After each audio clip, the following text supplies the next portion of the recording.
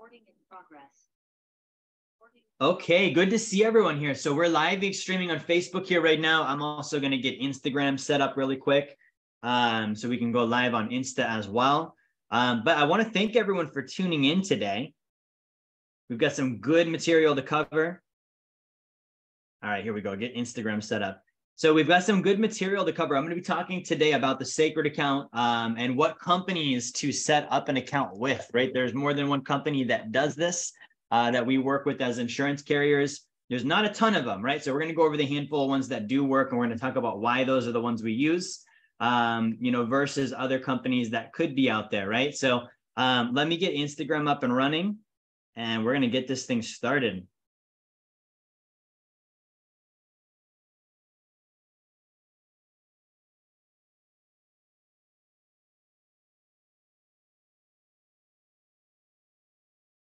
All right, who do we have so far? We've got, I see Andrew, Crystal, Dave, Ian, James, Jason. Awesome. I see a bunch of you guys on here. So before we get up and running, as I'm typing this, I'm just kind of multitasking as I set up Instagram. I want to go over a couple of the things we cover each week. So the first one is I want to make sure that you have a reason for being here today, right? So if you've tuned in and this is your first time, you're a repeat client, you're, maybe following me for a little bit, or maybe you've never seen me before, right? This is something that I like to cover every week. And that really is, having a purpose for being here. What are you trying to learn? And so we're going through, a Sacred Account Saturday each week, covering different aspects of the Sacred Account. This is basically the ability to be your own bank. And so with that, if I'm going to a bank, I'm usually, paying off debt, or I'm saving, or I'm investing. And so if you think about it as your own bank, I want you to think about, what are your goals right now, right? Are you in the mode where, you're saving money and, you're trying to find a better way, or maybe increase your savings, or paying off debt, and that's what this is going to be used for. Or maybe, you're looking to make a large purchase and you want to use the Sacred Account for that, or it could be investing, right? So I want you to have that top of mind. And then the other thing too, is I want you to get rid of the idea that money is complex, right? Let me just finish setting up Instagram as I'm multitasking.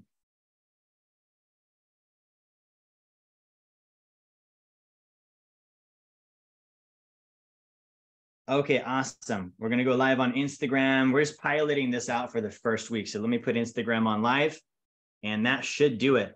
So as you're going through this, I want you to think about what your goals are, right? What are you trying to get out of this? Why are you tuning in? What are you setting your account up for? And then part of that is also going to be, getting rid of the idea, like I said, that money is this complicated thing, because it's really not, right? Finances are simple. And so if you've got the idea that they're complicated, probably you got that from Wall Street.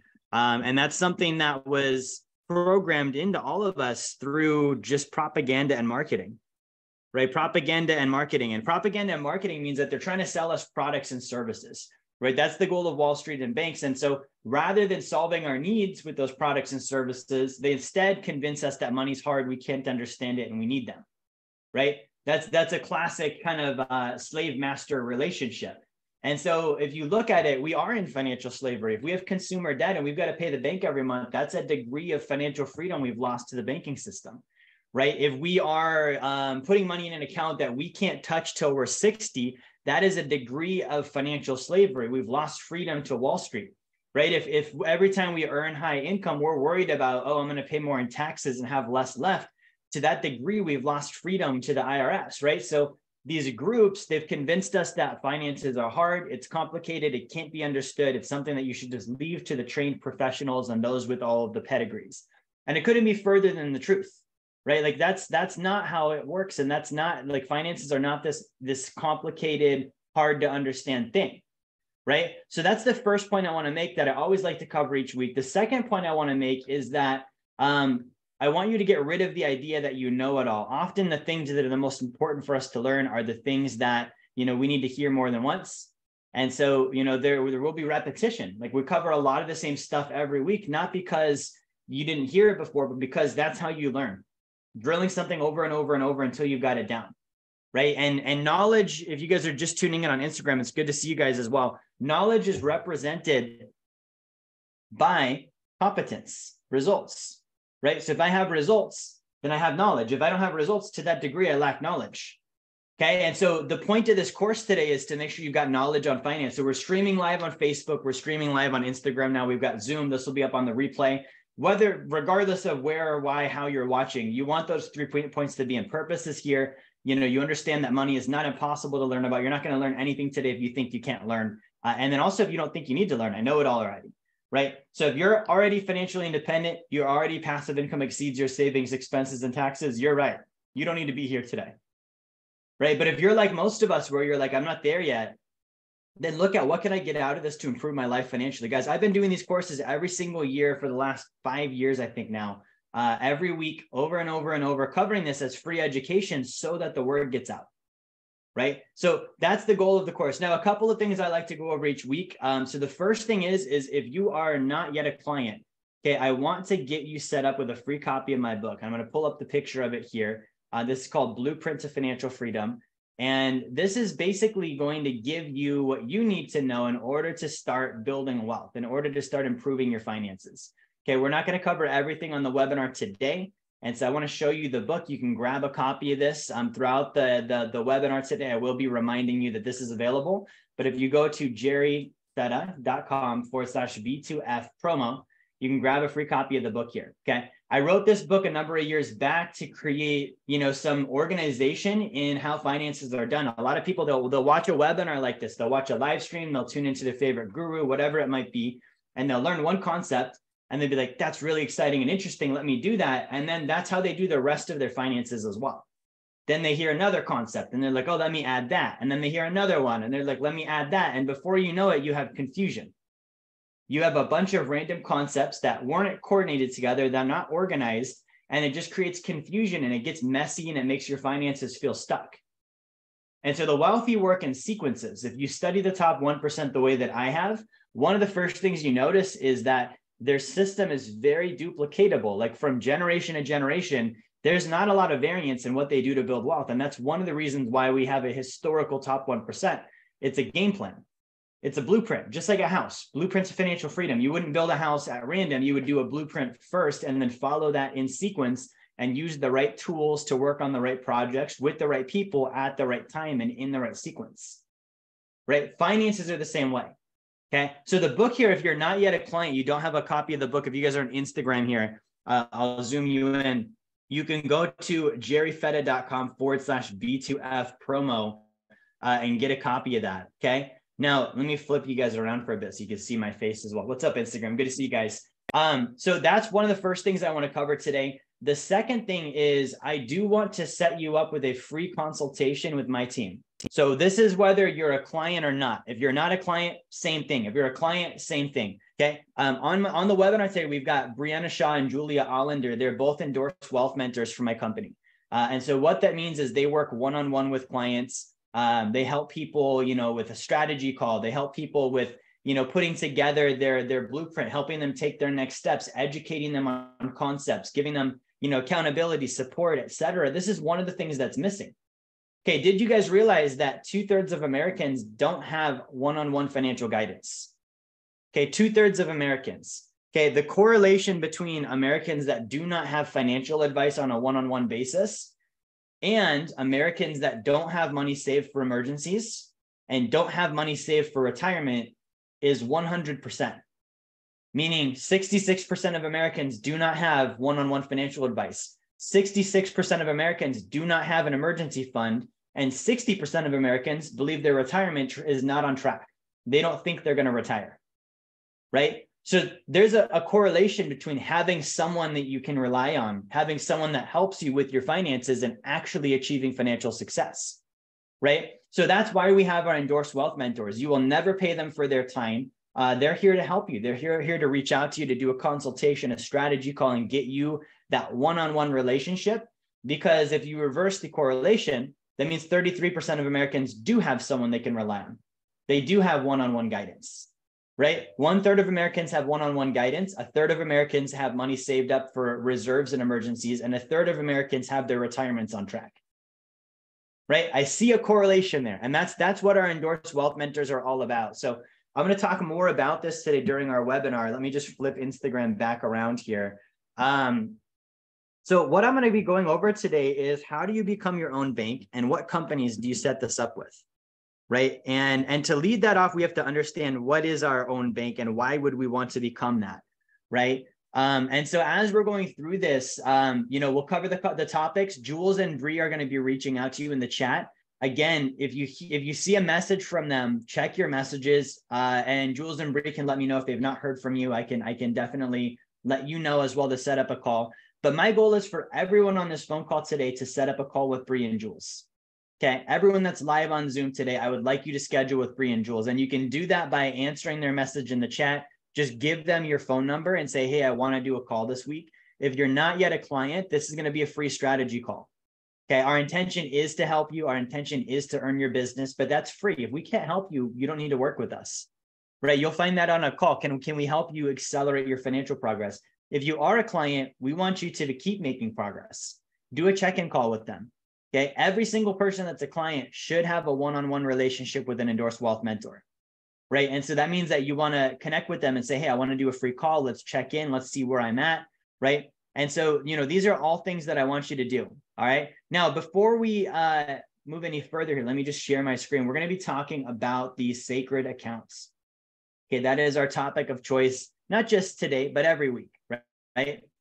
So what is the sacred account? The sacred account is high early cash value, dividend paying whole life insurance, right? High early cash value, dividend paying whole life insurance. Now, before we dive into what this is and how it works, I want to give you a little bit of information about my company and what we do. So my company is called Wealth Dynamics, and we've got two main visions that I want to share with you. So the first one is to help millions of families, individuals, and entrepreneurs financially fund a life of abundance and prosperity in all dynamics. Okay, that's what wealth means, abundance and prosperity in all dynamics. It's not just money, right? If I have money, but I'm overweight, I'm not healthy, like I'm not wealthy yet. If I have money, but I have a bad relationship with my spouse, I'm not wealthy. If I have money and I'm doing poorly professionally, I'm not wealthy.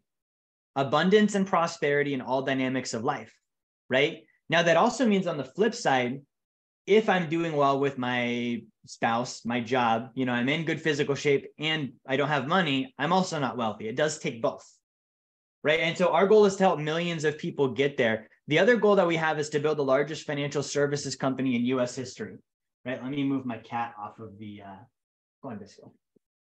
To build the largest financial services company in U.S. history. So we're looking to build over 250,000 licensed agents and ambassadors across the United States, Canada, and Puerto Rico. So if you're watching today, two of my goals is to fit you into one, two, or both of these categories. Okay. If you have a pulse and you've got, blood flowing through your brains and you earn, or through your body, not your brains, through your veins, and you earn an income, I want to help you with number one. I want to help you become financially independent, achieve greater financial freedom, and fund that life of abundance and prosperity in all dynamics.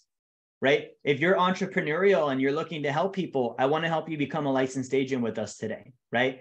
Now, there's four main things that we help with. The first one is financial education. Right now, 53% of US adults experience financial anxiety.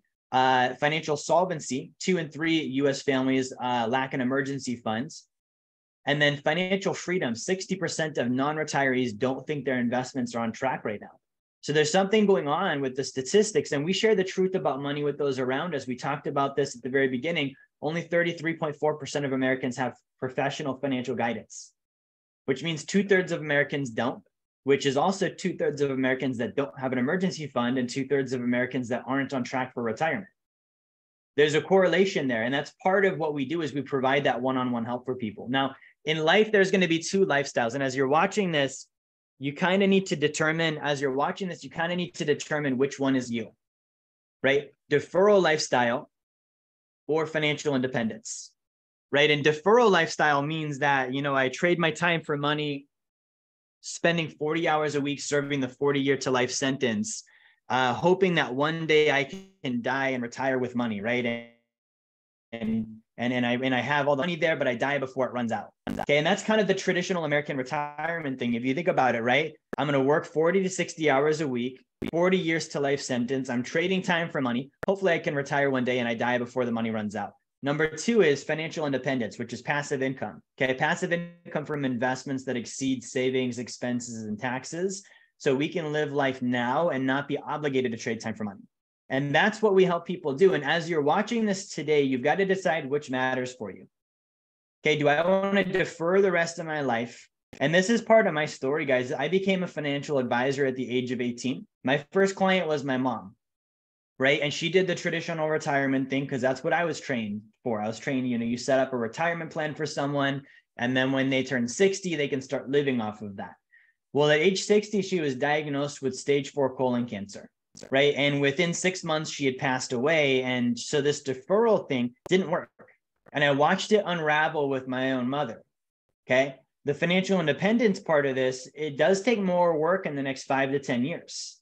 You will work harder the next 5, 10, maybe 15 years, but after that, you've got financial independence. You don't need to do the deferral thing, okay? Because you have financial independence. You have to decide, do I want to live life now, or do I want to live life later? And if I live it later, is it still going to be around the way that I was planning for? Okay, and there is a third option. The third option is denial, right? Like I'm going to pick neither of these and I'm just going to pretend none of this matters. One day you will be old and you will be like, I wish I didn't have to work this job anymore. You need to plan ahead, right? And if you're planning, you need to decide, am I doing deferral? Am I building financial independence? Now, here's what the government has to say about this. 5 out of 100 people will be financially secure at retirement age. Okay, that's from the Social Security Administration. 5 out of 100 people. So the statistics are saying only 5% of us are actually going to make it to financial independence, which means the system isn't working. Okay, it would be one thing if 95 made it and 5 didn't. It's like, okay, cool. There's room for people that aren't going to work hard. No. Guys, this is 95% of Americans are going to fail when it comes to financial security at retirement age. It's not going to happen for them. Right? 10 people on this webinar, right? That means that, 5% of them are going to make it, not even 1 person out of 10. Okay, we add in, the statistics here, and we look at what people are doing, and it's like, okay, 60% of Americans don't think they're on track for retirement. That means there's 55 there's 35 that think they are and aren't. They're going to have a rude awakening. If 60 already know they don't, it means there's 40 that think they are. And we're saying 5 total are actually going to make it. That's 35% that think they will be there and they're not going to be there. Right? Now, a little bit about what we do, and this is going to talk about the partners we work with. So my company, we help families, individuals, entrepreneurs achieve greater financial freedom in life, financially fund a life of abundance and prosperity in all dynamics. The concept we use is around for a very long time. It's got a very proven track record. Okay. We use a 200-year-old proven concept delivered by the best team in the financial industry. We work with the Money Multiplier Agency. They work with this concept we're going to talk about today called the Sacred Account. They work with about 900 clients a month. Okay, they're the #1 agency across the board in the nation. They've been doing this for a very long time. And so we have a very proven concept. We have a very strong team with us. We got companies that we'll talk about today that have a 1 to 200 year track record of financial stability. So this is not a new thing we're talking about. Okay, we're going to talk about something that's been around for a very long time. It actually predates Wall Street and it predates the banking system, right? And we'll talk about the companies we work with today. So some of these that we work with One America, Lafayette Life, Guardian, Penn Mutual, Security Mutual. These are the main companies that we set these sacred accounts up with, right? And we'll talk about kind of the ideal strategy behind this, right? But before we do, some of these are things that I'm going to cover today. I'm not going to hit all these just for the sake of time, but think about this. And this is really, again, like the financial literacy level of knowing that I can learn about money and then also not thinking I know it all, right? So if I'm watching this, one of the questions I've got for you is, do you know the difference between money and currency? Okay, what is the difference between money and currency? Okay, anyone that can answer correctly in the chat, whether you're on Facebook, Instagram, or on Zoom here right now live, if you can answer correctly in the chat, I'll give you a free ticket to the Arena Bootcamp on June 3rd. If you can put the right answer in the chat. The difference between money and currency. Okay, I'm going to check our chat here and just give you guys a minute or two to answer. Dan says money has real intrinsic value. Okay, good. So that's correct. So Bree, can you make sure Dan N gets a free ticket to the Arena Bootcamp?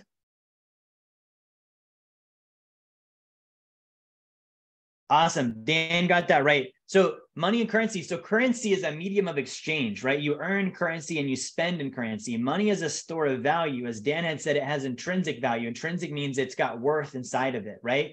So with money, when you hold money over the long haul, it actually holds its value and maintains.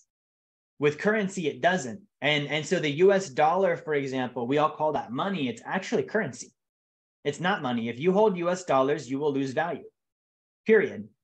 Right? If you use money, right, gold and silver, real assets that store value, real estate, life insurance, you maintain your value, right? You maintain your value, or you actually outpace inflation and you grow your buying power, right? You can't do that with currency. Now, the other one is, what investments actually use compounding interest? This one I won't wait for an answer on. We're all taught about compounding interest. We're told, compounding interest is the eighth wonder of the world, according to Albert Einstein. You should invest in retirement accounts because of compounding interest. And the reality is there's only one type of account that truly uses compounding interest. And the reason why there's only one account that truly uses it, even though we hear about it all the time, it's talked about a lot. The reason why there's only one account that truly uses it is as soon as you either lose money, withdraw money, or don't make money, you no longer have compounding interest. Right? If I were to draw this out, just to give you an example, and I'll flip Instagram back around, compounding interest works like a staircase, right? So year one, we have growth, and it levels off and it builds. So if we have a down year, it's no longer building. That's not compounding. As soon as we've lost, we're no longer compounding, right? Now, on the flip side, if we have a year where we make nothing, that's also not compounding, right? It didn't keep growing. The ladder stopped. The stairs quit going up. That's not compounding. So for something to truly be compounding, it means it keeps going up every single year. And you've got principal and interest growing with interest, and then principal and interest growing with interest. And it continues doing that all the way up to the top, right? And it never gets interrupted. That's compounding interest, right? And we hear this myth about invest in retirement accounts and put money in the stock market, earn compounding interest. There's one place you earn compounding interest. Okay, and I'll talk about it a little bit today. Now, the next question, are your dollars worth more today or in the future? Right. So let's say I give you $10,000 right now. Okay. Is that $10,000 going to be worth more today, or is it going to be worth more in 10 years? Right. And this one might sound easy when you think about it. You're like, oh, well, inflation, it's worth more today. Right. Well, no. It depends on what you do with it. Right. So if I give you $10,000 and you just sit on it, or you bury it in your backyard, or you put it in your bank account, then yeah, in 10 years, it's going to be worth less because of inflation. But if I give you $10,000 and you invest that, or you put that in a store of value, because of the growth in the future, it's a very high chance that it's going to be worth more then than it is now. Right. And so whether or not money is worth more today in the future all depends on the knowledge and behavior of the person who has the money. Okay. Another question here. I'm going to flip Instagram back around so you guys can see the charts. Taxes, do you think they're going to go up or down? Right. Whoever can give me in the chat the correct answer and why that's the correct answer is going to get a free bootcamp ticket. Right. And I can't forget about Facebook here. I want to make sure that Facebook is engaged in this also. Right. So whoever can give me the correct answer on taxes, are they going to go up or down in the future, and give me the reason why in the chat, will get a free arena bootcamp ticket. Again, this is going to be on June 3rd, right? So put your answer in the comments or in the chat. This is for Instagram. This is for Facebook. This is for Zoom. Doesn't matter, right? Put your answer in the chat. Whoever's got the right answer on that's going to get a free bootcamp ticket on June 3rd. Okay. So taxes, are they going to go up or down? All right. Let's see what kind of answers we're getting on Zoom here. All right, so far we have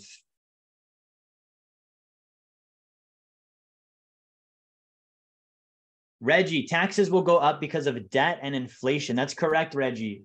Ian, taxes will go up relative to inflation. That's correct. Anna says taxes will go up. Halfway, Anna, you got to tell me why. Why will taxes go up in the future? I'll give Anna a second to get the rest of her answer in here.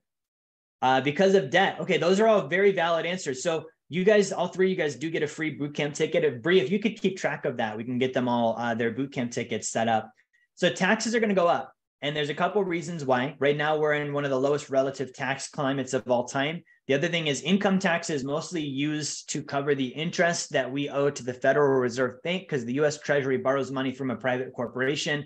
And the income tax that we pay services the interest on that debt. Therefore, when we borrow more money as a country, that debt and that interest cost goes up, and the government doesn't produce any revenue other than through taxation. So the more we borrow, the more we have to pay in taxes, right? And that's just the cycle of that. Like income tax covers debt, right? That's that. So as long as we keep borrowing money, right now there's this whole thing about the debt ceiling. Do we raise the debt ceiling? Do we default? Guys, we're not going to default. They're going to raise the debt ceiling at last minute. They're going to keep you in suspense, They're going to use it to be when I say they, the politicians, they're going to use it as a negotiating point for whatever little bill they're trying to pass or thing they're trying to put in as a rider. And then they're going to say, cool, let's raise the credit limit and keep charging the card up. We're not the ones paying the bill. The American people are anyways.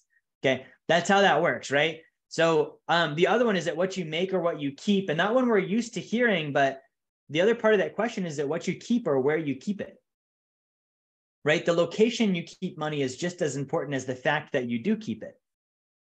Okay, and if we remove money from the equation, a lot of times we get money involved and we start to get emotionally associated.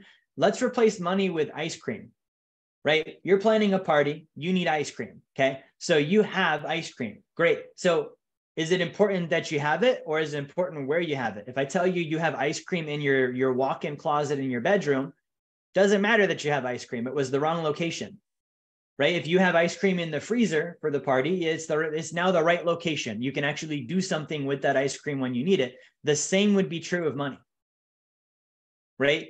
Having something and having it in the right location is just as important. Sometimes the wrong location negates having it in the first place. If you keep 100 years ago, if you keep $1 in US dollar in currency and you left it there, it's only worth about 10 cents today, right? And I think it's even less. I think it might be closer to a penny now, but that just goes to show you that because I didn't keep that dollar in the right location, it's not worth even a fraction now. It's very low. And so if I kept it in the right location, that dollar could have turned into more than $1 because I put it in the right location. Right. And then the final one is, what do you actually know about your retirement account? A lot of people put money in retirement, right? And this one is going to be a wild card. So whoever can accurately guess the annual cost on average of investing with Wall Street, right? This is between fees, cash drag, tax turnover, everything. Whoever can guess this, and even if you saw me talk about it before, whoever can give me the correct number on how much per year it costs you to invest in Wall Street in percentages. What's the annual percent that you're going to pay towards fees and expenses and all these different Wall Street ratios? Whoever can give me that number in the chat will get a free ticket to the Arena Bootcamp. Okay, again, this is an annual percentage, and I will give you a hint. It's way higher than anyone says, right? Way higher than anyone says. Let's see what kind of answers we're getting. All right, Dave got it. Dave got it about 5.82%. That's because Dave just saw that yesterday. So guys, that's true. Most people don't realize that when you invest with Wall Street, it's done in a retirement account. Between all of the fees that you pay, and they're not all disclosed, you've got to dig through the prospectuses to find them. There was a study done by Anderson Business Group. It's an attorney firm out of Las Vegas, Nevada. And they reported that the annual actually adds up to about 5.82% that you pay between fees, costs, cash set-asides, reserves, money that doesn't get invested, money that Wall Street holds off to the side. You don't make money on that money, right? All of those costs add up, right? So that's really what we're looking at as far as financial literacy. Now, here's another one. Okay, this is another one that we cover, and it shows the difference in how we're marketed to with a financial literacy standpoint, right? So let's say that you have $25,000 in my bank. Let's say that I'm your bank, right? You put $25,000 in, and you're like, okay, I need to buy a car. Now, the money in the bank account with me, I'm paying you 4% interest on your money in a bank account. And if you go get a loan from my bank, I'm telling you, hey, I'll loan you $25,000 at 6%. So you could save $25,000 at 4%, or you could borrow $25,000 at 6%. Right now, most of us have been conditioned by the banks to look at percentages. And one thing I'll tell you today is that the wealthy don't worry about percentages. They think about dollars. They don't care about the percentage. They look at how many dollars I'm actually making. But the average person doesn't do that. We look at percentages and we're easily manipulated by those percentages. So someone would look at this and say, okay, 25,000, I'm earning 4%, or I could borrow 25,000 at 6%. Well, 6% interest that I pay is worse than earning 4% on my money. Therefore, I'm not going to borrow the 6% money. I'm going to spend my money at 4% that's in savings right now. I'm going to liquidate my savings because I would rather not earn 4%. It's cheaper to lose 4% than pay 6%. Does that make sense? So most of us were like, okay, cool. 4% is less than 6. I'm going to spend the 25K in cash, right? I'm going to flip Instagram around so they can see this. I'm going to spend the 25K in cash because 4% is less than 6%, and I want to avoid paying 6% in interest. What's up? Dustin's in the house. Right now, the mistake here is this. This is, again, where financial literacy is so important. Okay, I say I'm not going to borrow the money, right? I'm going to spend the 25,000. Well, 25,000 in debt, 6% for 60 months on a car loan, my monthly payment is $483.32. $483.32 for 60 months means that I will pay $28,999. If I would have borrowed the money at 6% and left my 25,000 in savings at 4%, my savings would have grown to 30,525, and I would have only paid 28,999.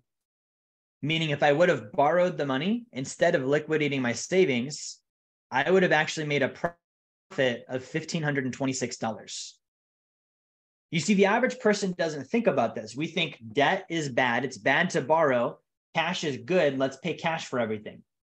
And I just showed you that even though the interest rate is higher on the debt that you're going to pay, you make less money if you would have liquidated your cash, because your money could have kept growing. That's called future value. That's the importance of that compounding interest, right? So this is, again, like a paradigm shift. Now, we would only change one thing here today. And so I'm going to share with you today, like, I want you to change one thing, and that's the location where you put your money, the location that you put your money in. Now, when you borrowed money from my bank, in this example, I loaned you money at 6%. Okay, I'm paying you money at 4%.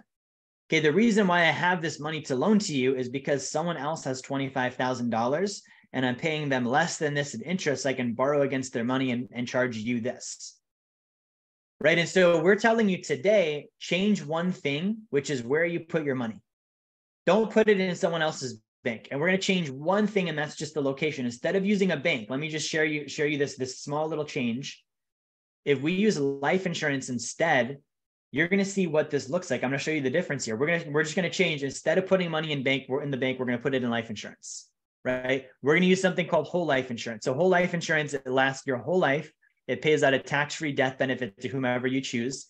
It's got a tax-free savings account. This is over 170 years old. It grows at 3 to 5% tax-free, guaranteed to grow and guaranteed against loss. It has never lost money and only made money. And they make you an equity partner in the insurance company where you share in the profits. If you deposit your money in a life insurance policy instead of a bank, I'm going to share with you today how it can make you financially independent and give you more financial freedom and actually allow you to become the bank, right? If you're paying attention right now, we have bank failures happening in this country, right? We have Silicon Valley Bank that just went under maybe 2 months ago. Then that's followed by Signature Bank. We've got First Republic that went under. We have Credit Suisse that went under. I talked to a new friend of mine in Austria. She said, oh yeah, Deutsche Bank is about to fail as well. It's very hush hush, but that's about to occur. Guys, banks are not a safe place to put money. And so as we're talking about this today, I want you to realize you're probably putting your money in a bank, right? And the bank is not paying you 4%. In this example, let's some magic fairy tale bank where you're earning 4%. You're probably earning closer to like 0.3, right? Maybe 0.4, not 4, right? So you're getting almost nothing for your money. And if you change one location, one thing in your finances, which is I'm going to put money in the life insurance instead of the bank, the result can be tremendous. Okay. Now, the life insurance, I'm going to argue the point here that it's the safest place you can save money. It's guaranteed against loss. Okay. It's guaranteed to grow. Not only is it guaranteed against those things, it's got almost a 200-year record of doing so. The money that you put in your life insurance policy is not taxable. There's no stock market volatility. You don't have wealth management fees. The money in most states is protected from creditors and lawsuits, and you've got complete privacy over what you do. Okay, that's not the case with a bank. Guaranteed against loss. 90% of the deposits in Silicon Valley Bank were not FDIC insured. Okay, guaranteed to grow. Okay, cool. You can guarantee growth at 0.30%. That's not awesome. Taxable. Your bank interest is taxable. You have stock market volatility. You may not, but the reason SVB went under is because they did. They invested in risky stuff with other people's money, the deposits. They lost that and couldn't pay everyone back. Right? There aren't fees for wealth management, but you will pay account fees. You're not protected from creditors. You're not protected from lawsuits, and everything you do gets shared with the government when you put money in a bank. Right? The life insurance, this is the case here. All of these things I've said are true. And so in my opinion, that is the safest place you can put money.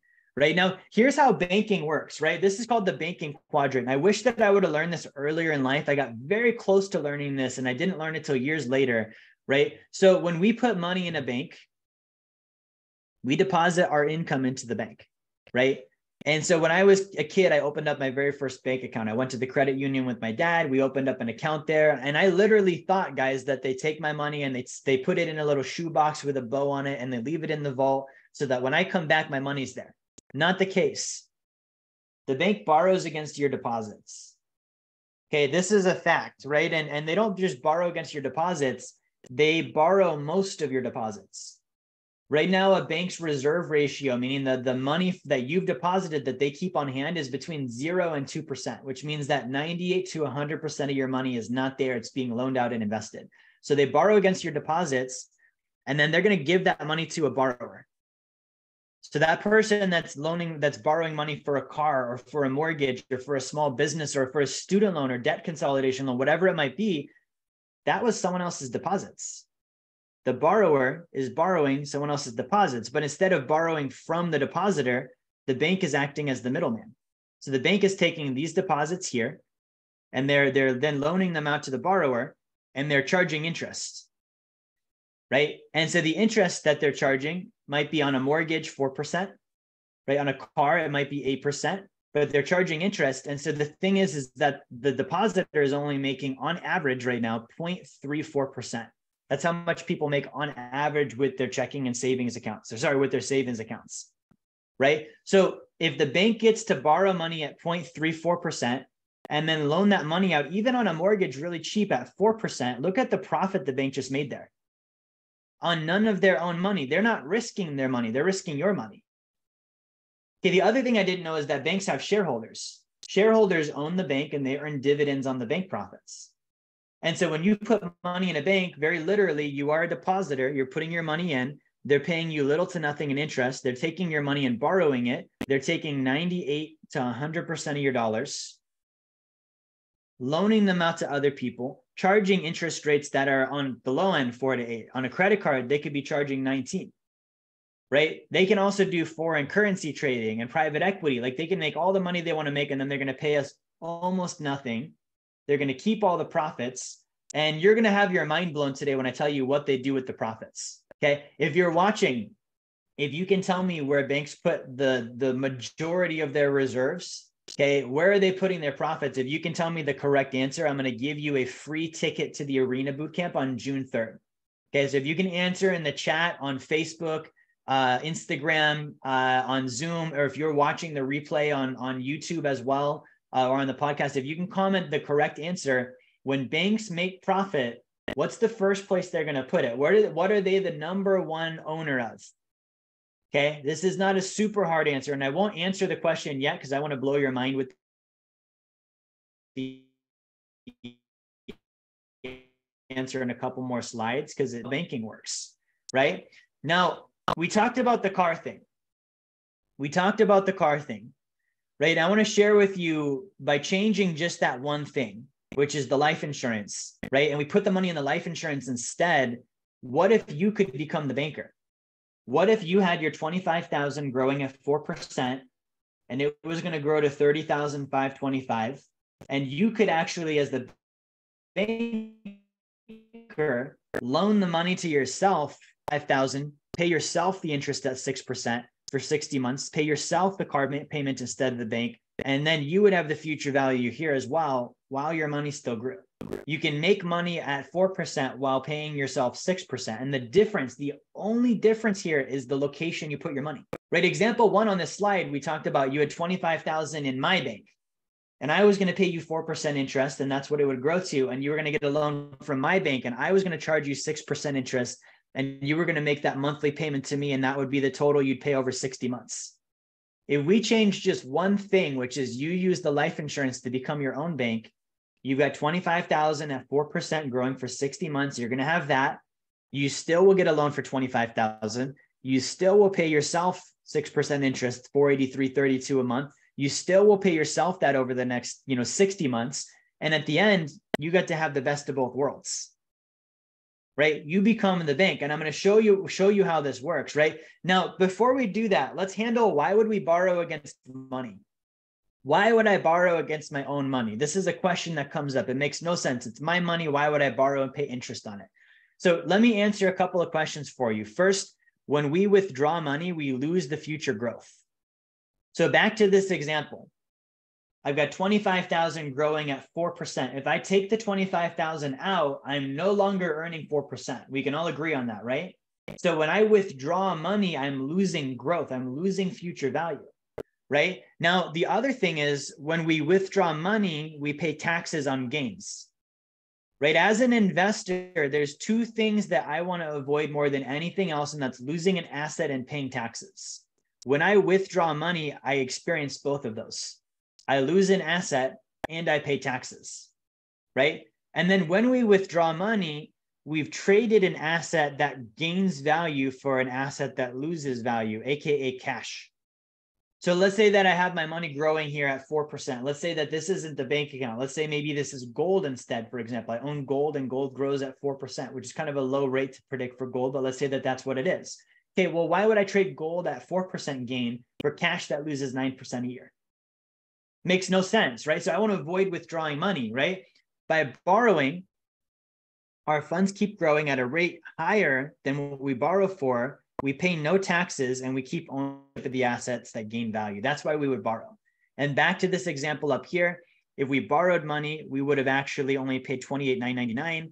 Our money would have still been in savings. We would have grown it to 30,000 and we would have made a profit of $1,500 to borrow our own money. Okay, now you can borrow money from someone else's bank and make that payment to them and pay them that interest, or you can borrow from your own bank. And if you knew how to be your own bank, you could do that. You could take your 25,000, loan it to yourself, still have it there growing while you use it, and make those payments to yourself. Same payments, same dollar amount, same interest, same everything. The difference is it's your bank, not theirs, right? Now, let's talk about what happens when you put money in a bank. This is reality. And this blew my mind when I first learned. So let's say you deposit $100,000 in your bank account, right? So you put $100,000, pay you 4% interest. Like we said, we've got this magical unicorn fairy tale bank account. So they pay you 4%. Now the bank takes your $100,000 and let's say that they loan it to someone on a mortgage at 7%. Okay, so they're going to get 7% interest from the guy on the mortgage. They owe you 4%. They get to keep 3%. Now what happens? You buy the house. The guy sorry, not you, but the guy with the mortgage. He buys the house. The money from the sale goes to the seller. The person who sold the house gets the money. What is the seller going to do with that money? He's going to deposit it in the bank. So now the bank got the money again, right? And then the bank is now going to pay him 4%. Okay, the bank's going to take the 100,000 he just deposited, and let's say he loans it out to someone on a car at 8%. Okay, so he's earning 8% interest. The banker is. He's paying 4% to the one that deposited the money, the seller. He's making a net profit of 4% again. Now, when the guy goes and uses this loan to go buy the car dealer gets the cash. Where does the car dealer put the money? He puts it back in the bank, right? So now the car dealer deposited the money. He's being paid 4%. The bank loans it back out again on a home remodel. They charge 9% interest on that loan, right? So what is 9% minus the 4 they're paying to the car dealer? 5. So the bank's making a 5% profit. Now the home remodel, he gets the money for the home remodel. It goes to a construction team. The construction team does what? They deposit the 100,000 back in the bank. And then the bank takes that money. They pay the construction guy. 4% interest on his deposit. They take this money, they loan it out to someone at 12% for debt consolidation. Okay, debt consolidation, they're earning 12% interest. The bank is paying 4% to the construction guy who deposited the money. The bank is making an 8% spread there, right? So when the debt consolidation happens, this loan pays the credit card companies off, who then take the money and they put it where? Back in the bank. So here the bank made 3% on the mortgage. They made 4% on the car. They made 5% on the home remodel loan. They made 8% on the debt consolidation loan. The bank made 20% on the same $100,000. And they're paying 4%. They're making 500% more money, right? And this is not just an example. According to a study done by Bauer Financial, it's a third-party company that actually studies banks. Banks make between 400 and 1,300% on the money you leave there. So this cycle, again, of the banking quadrant, you're depositing money in the bank is borrowing your deposit, they're loaning it out to other people, and then they're making money on the profits. The shareholders are making the profits. They're making not just some interest, right? They're paying you how much? The average savings account right now, the average savings account is 0.34%. And we just learned that the bank makes between 400 and 1,300% on the money you deposit. So that's their cost. That's their profit. Okay. Do you think that they have any incentive for you to become the bank? No. Right. And it makes me wonder, like, how in the world are they going out of business? Like Silicon Valley Bank, they're making 400 to 1,300% on deposits. How are they going out of business? And the reality is the banks can do a lot more than just loan money out, right? They can invest in all the loans we talked about. Banks also can invest your deposits in the stock market. Okay, they can do foreign currency trading, right?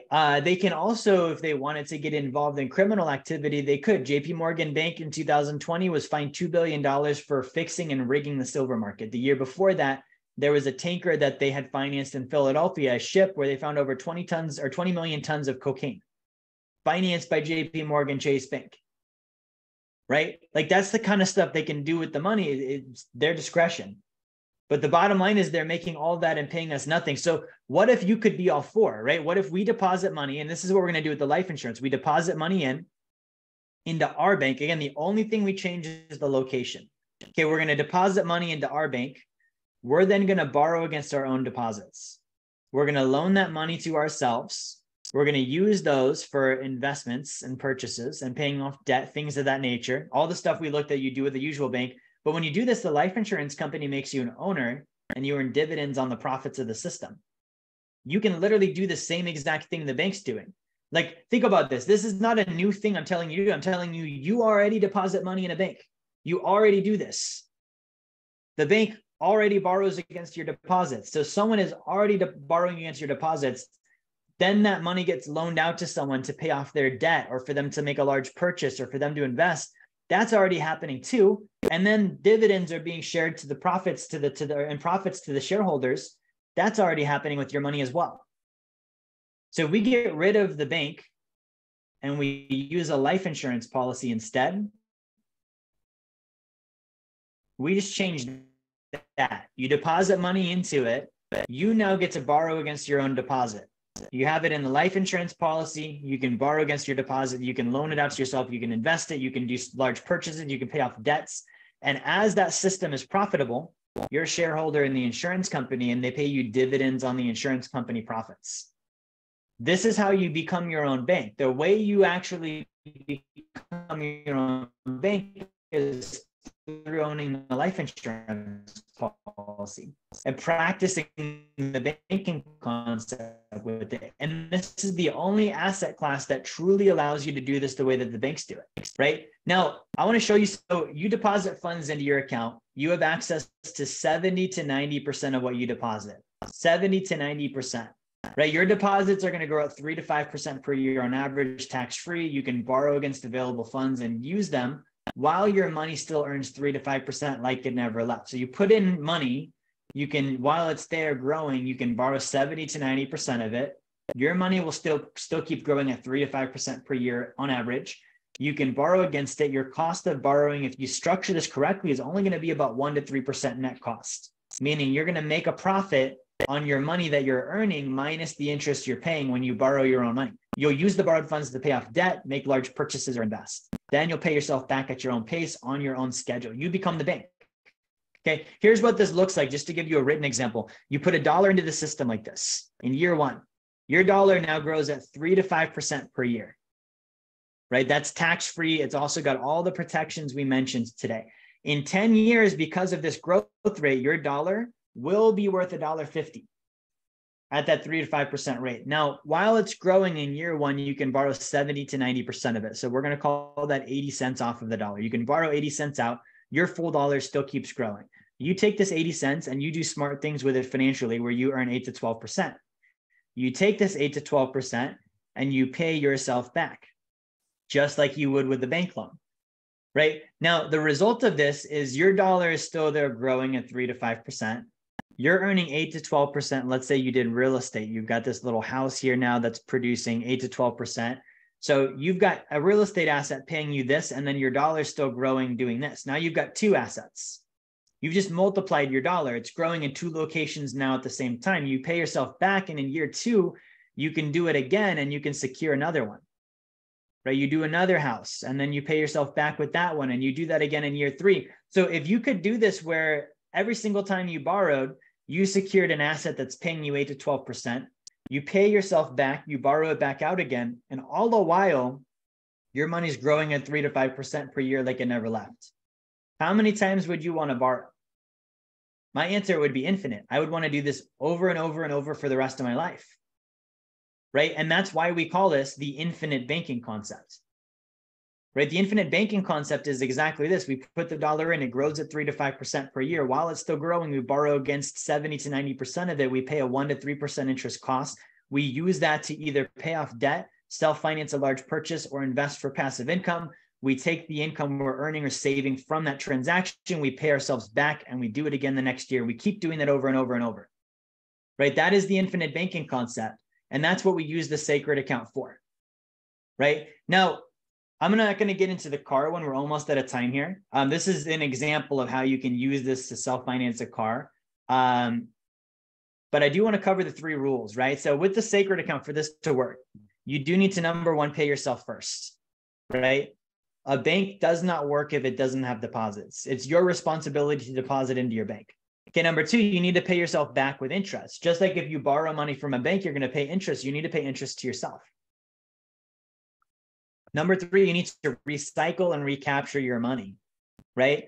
So what does that mean? It means that we're continuing to put money into this. We're continuing to funnel it back in. We put the deposits in, we put the loan repayments back in, and then we borrow and recapture anything we would use a bank for.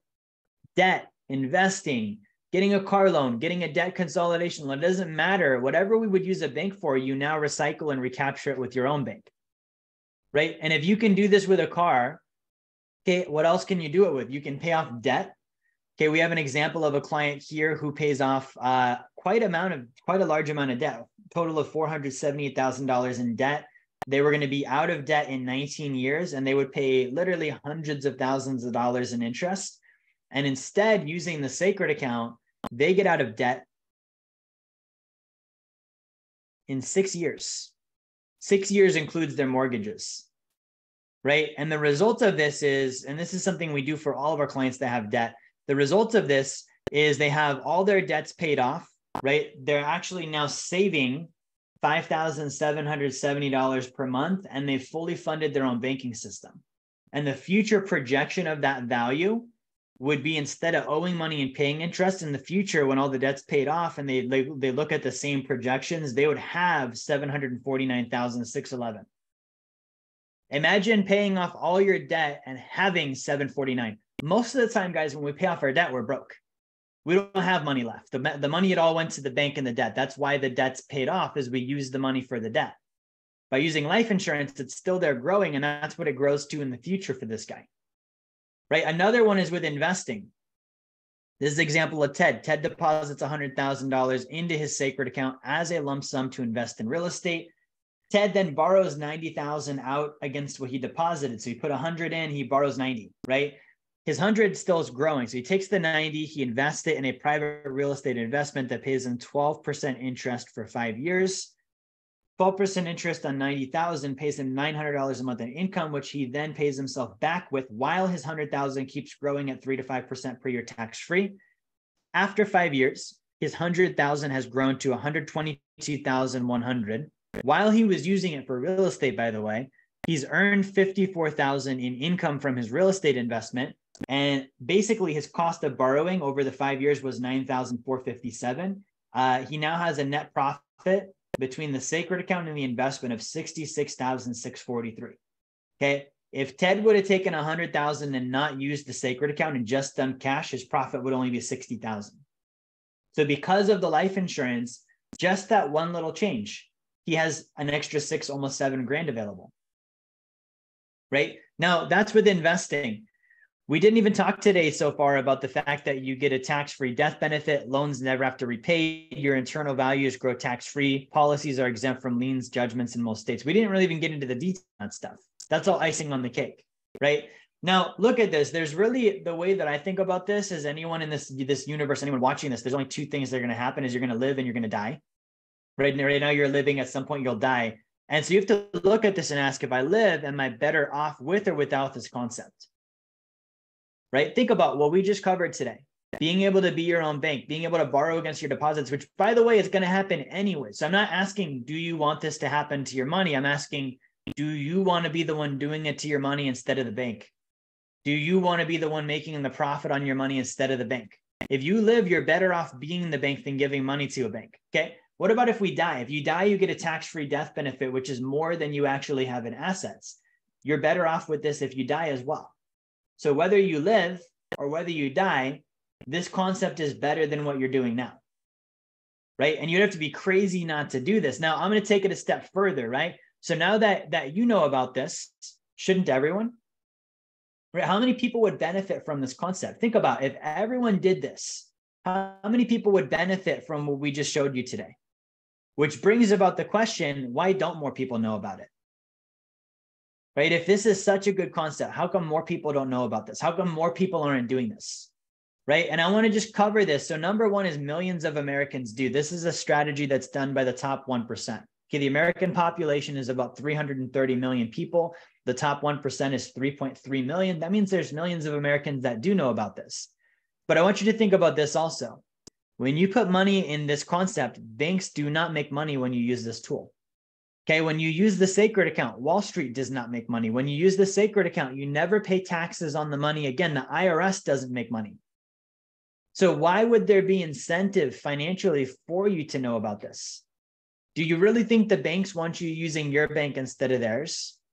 Do you really think that Wall Street wants you using a mutual insurance company, which is what we use here, which, by the way, purposefully cuts Wall Street out?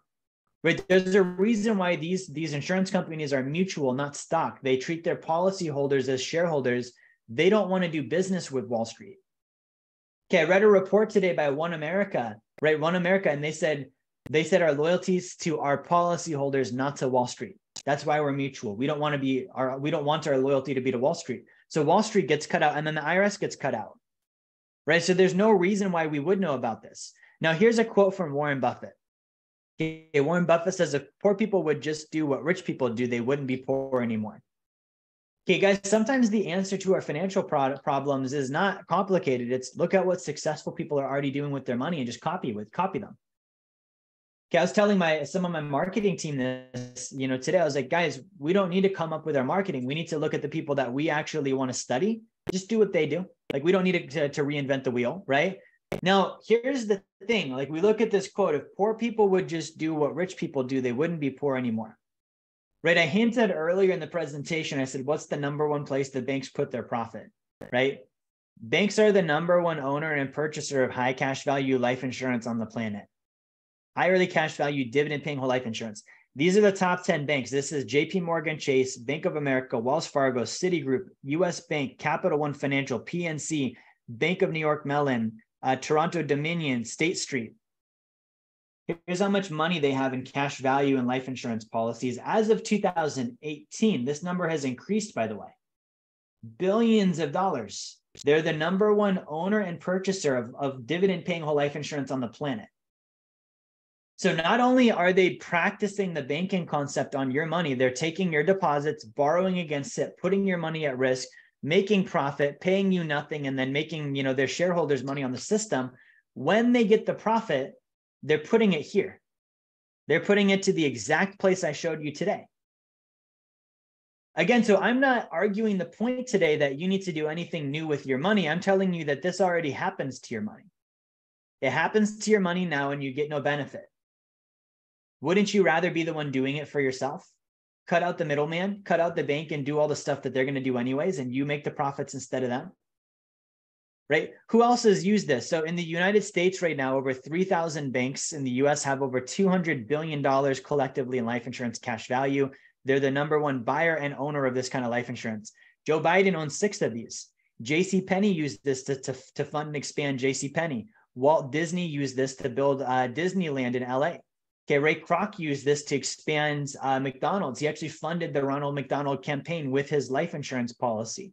Foster Farms, Stanford University, John Rockefeller, Senator John McCain, the Pampered Chef, Waka Flocka Flame, President Teddy Roosevelt, Sam Walton. These are all just examples of people throughout history who we all know who use this concept, right? Now, the problem in America isn't so much what people don't know. It's what people think they know that just ain't so. This is a quote from Will Rogers, right? So why aren't more people doing this? It goes back to people think they know it already. Because we saw commercials on TV and somebody told us enough time to put money in the bank in the 401k, right? We look at this and it's like, it's not about who's doing it. It's about how many. Right? That's the mindset people have. It's not about which ones. We look at, the larger number, the majority, they must be right. If more people do it, it must be the right thing. Well, the reality is, why don't more people go to the gym? Why don't more people read books? Right? I read a stat today. The average American is going to spend 15 years of their life watching TV. That's what, quote unquote, most people do. That's the average, right? So it's not about how many, it's about which ones. And I just showed you the ones that are doing this. So if we're looking at these are the people that are using this concept, does it really matter why your brother-in-law at Thanksgiving dinner doesn't know about this concept? Is he on the list? Is he in the 1%? No. Right? The banks aren't going to tell you to do it. You're going to ask your financial advisor, who, by the way, works for Wall Street. He doesn't make money for you to do this. You're robbing him when you use this concept. He's not going to tell you to do it. So it's not about how many, it's about which ones. And usually when the majority of people are doing something, it's a bad idea. When most people aren't doing something, usually then it's a good idea, right? And we all have this notion, this concept. We hear about the newest crypto and we're like, it's ground level. It hasn't been adopted yet. That means it must be a good idea because not a lot of people have gotten in yet. But we show you a concept that's 200 years old that most people aren't doing. And why don't we have the same reaction?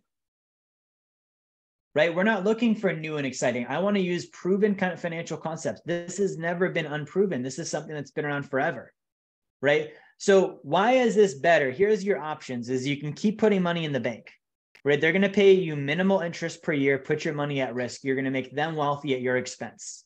You can put money in a retirement account. You're going to get market volatility, loss of access until retirement years. You can't touch it till you're 60, while fees eat away at your account regardless of performance. Or you can put your money in cash where it's going to go down in value year after year. Between what I showed you today, which is better, banks, retirement accounts, cash, or using the sacred account to be your own bank, right? It's kind of a no-brainer, right? So that's what I want to cover with you guys today. And as far as company selection, that was kind of the main thing we discussed early on was the companies. We work with 5 or 6 different companies, right? And it's not about what company has the highest dividend rate. It's not about what company, has the coolest looking logo. It really is about what company meets your needs. And so when you work with our team, we actually look at what are you trying to do with your finances? What are you trying to do with your sacred account? What do you want the life insurance policy to accomplish for you? And then we're going to match you up with a company that's appropriate, right? We're going to look at who's actually going to do the best job and we're going to put you with them regardless of who it is. right? And so there's 5 or 6 companies that are really good at that. That's the 5 or 6 companies we work with. They've all got different specializations, different things they're strong at, right? And so that's really the focus for us on company selection, right? Now, I want to open this up for some questions. Again, guys, if you're watching this, and let me just put my Instagram down here. If you're watching this and you would like to set up a sacred account, you're like, hey, this made sense. I want more information. I want to get this set up for my family. I want to use this concept. I want you to reach out to Brianna and Julia in the chat. Okay, Brianna and Julia in the chat. And with that, basically, they'll schedule an appointment with you. They're going to help answer your questions. They're going to help get you going with your sacred account. But you've got to set up a call with them first, right? They're not going to be able to read your mind, right? So I'm going to go ahead and pull up questions really quick.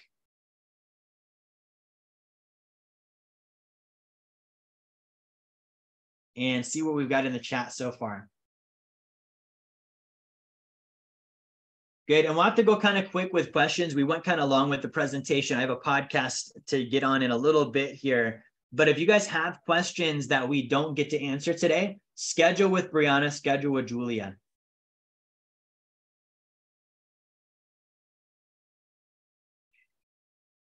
All right, questions.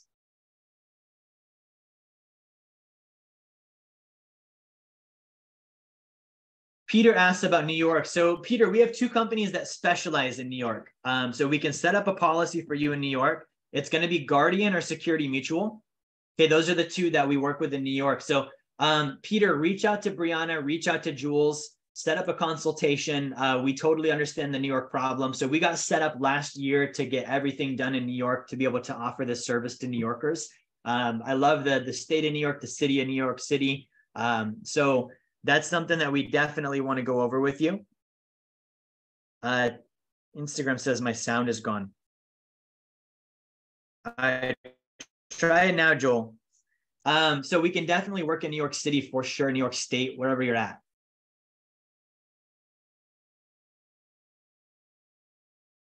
All right, again, guys, reach out to Jules, reach out to Brianna.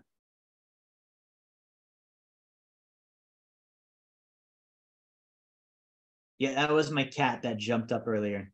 He tends to do that. That's a cat for you.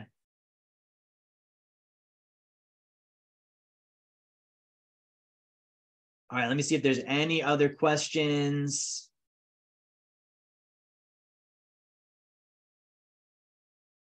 Jason's talking about using this instead of a 401k. Yeah, I mean, that's totally something you can do. I'm not a big fan of the 401k. If you self-direct the 401k, it can be good, but otherwise you're just lining Wall Street's pocket for the next 40 years.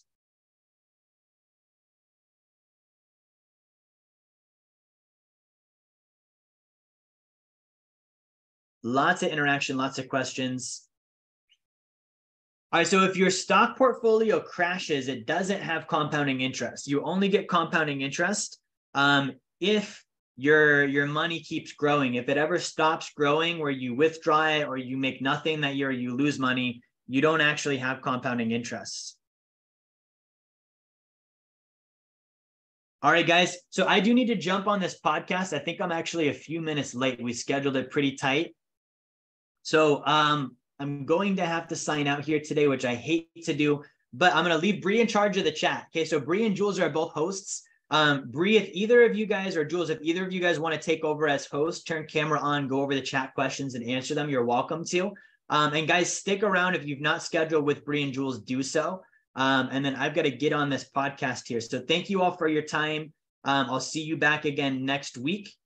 And hope you had a great session with us today.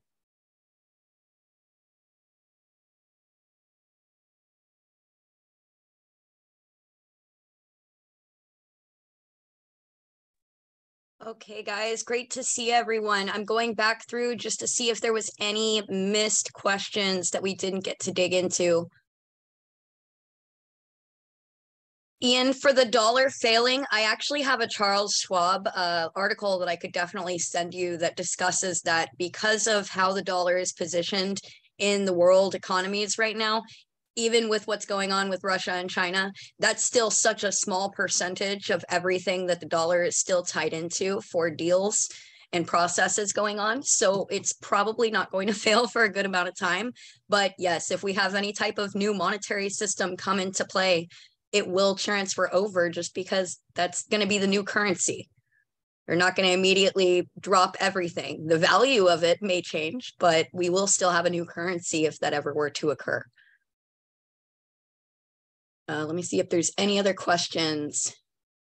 I've had a couple of texts come through. I haven't had any, well, I've had Reggie scheduled for a call. So if anyone needs that link again, let me know. I'll go ahead and post it. And Peter, as for the 401k, that is a strategy, and I have an article for you. So yes, with the self-directed 401k, you can choose the mutual funds and the allocation. That is the entire purpose of it. So you're going to be saving on that management fee. That's typically 1%. And if we look at the life of a retirement account, that 1% average management fee actually wipes out 20 to 30% of the account. And that's regardless of performance. So we know that we don't want to pay Wall Street any extra fees. So yes, if we do self-directed, the benefit of a self-directed retirement account is that not only could you pick to go towards the same type of investments as before that were being selected for you, but you can also choose to go out of the stock market completely and make your retirement account go towards real estate or towards gold and get passive income streams that way. Jason, for the ambassador thing, that may not be a no-go. We haven't had a chance to go through and chat with you yet. Jerry and I still need to get with you. And that would, yes, be the process. You would want to go through training and get your license to become an agent.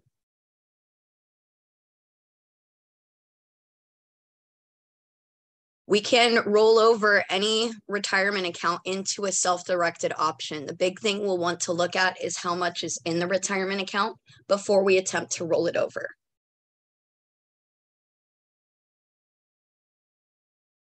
Let's see, what else do we have here?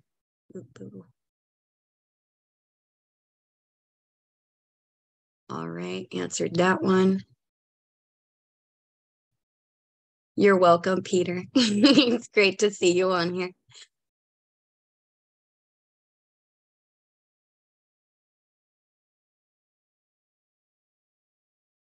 All right, Ian, will do. Thank you so much. It was great having you here. Thanks for your time. Love seeing you here every week.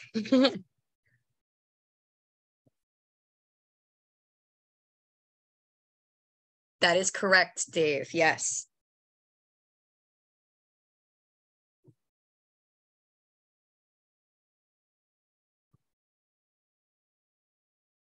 All right, I'm posting my phone number one more time. If you guys need to text or call me as soon as this is done, feel free. Also save this number because I love being able to get in touch right away with any clients to just get your needs handled quickly.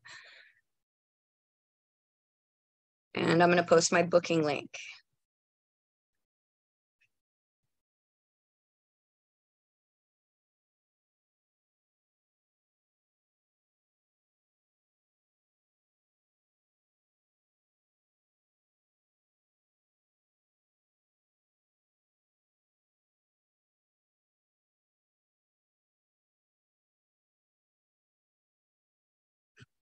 That's a good question. I'm not sure if Arizona has any strict requirements like New York Life.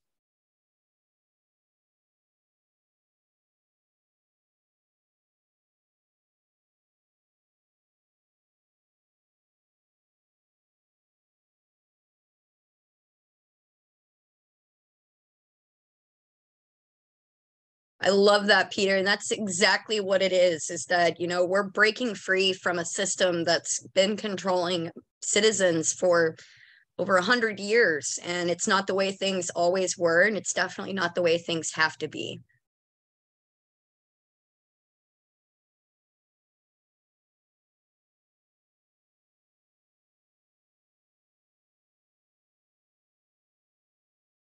Oh, yeah. If you look right under in the chat, just above where you type, there's an option for the 2. And then in blue, you can select everyone or select specific people.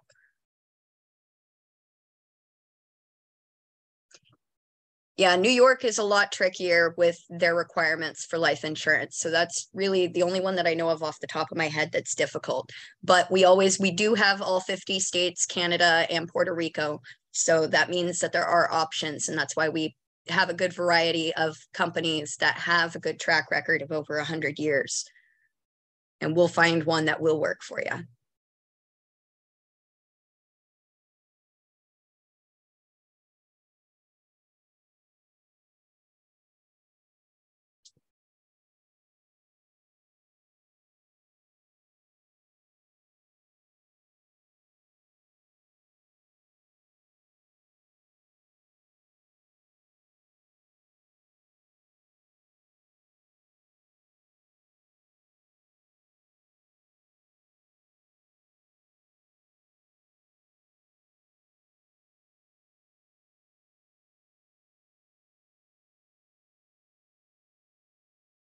All right. I think we're just, oh.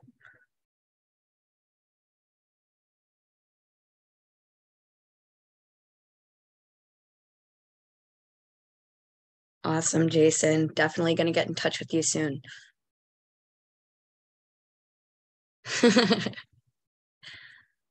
I'm glad you figured it out, Peter. Good to hear.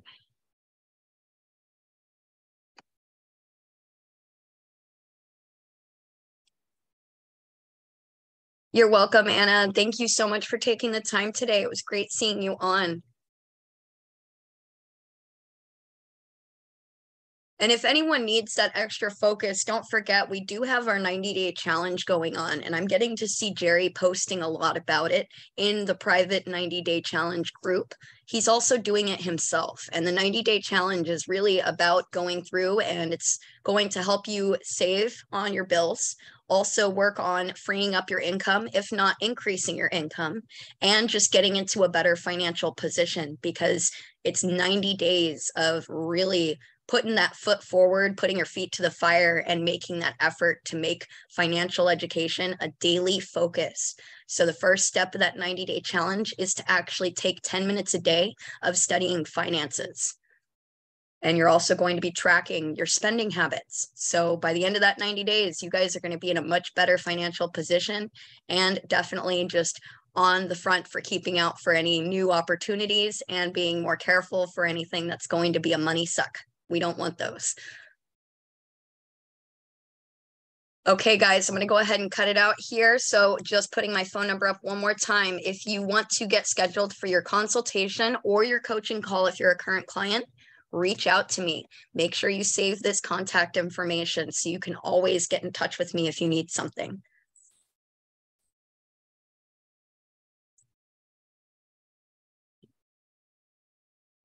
I love that. Let's get you taken care of, Peter. Awesome. All right, guys, thank you so much for taking the time today.